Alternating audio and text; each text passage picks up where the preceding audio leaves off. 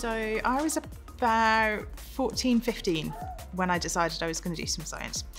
So I took biology, chemistry, maths and general studies at A-level, and then went on to do a degree in microbiology.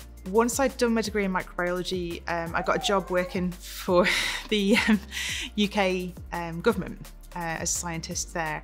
And I then was able to do my master's in bioinformatics and a doctorate in biosciences through my job in the UK. I worked for 15 years in that job, developing all kinds of DNA tests and sequencing tests for the UK government. So a lot of the science that I do is really about how we detect different species in the environment and how we can use that information to help for biodiversity and how we can track pathogens as well.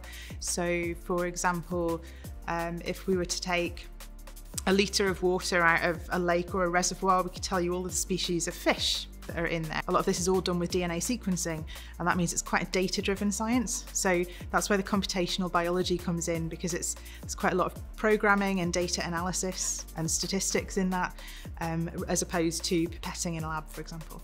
For me, being involved with Love Tech, if I can open a couple of eyes to, oh, that sounds interesting, and oh, there might be a job for me here in the island, if I go and do something like bioscience or genetics or biochemistry or something, I think that's really, really a big part of it for me, because I don't think anybody should discount a particular career path just because they think that they're from the Isle of Man, or it's difficult, or it's something that, oh, only men do, because the picture of a scientist that they have in their head is a kind of Einstein looking person in a white coat.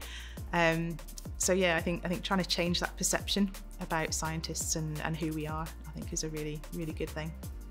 Don't always think that the way that you're told at school that you get into a particular job is the only way to get into that job.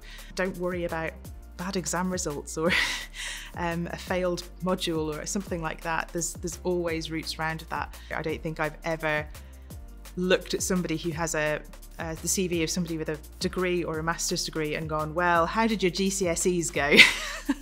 It's just, it's not even something that we consider. So I think it's very easy for teenagers in particular to think that it's the end of the world if they don't get a particular grade on a particular exam, but actually in the long term, if you keep plugging away and heading towards that goal, you will ultimately get there. So.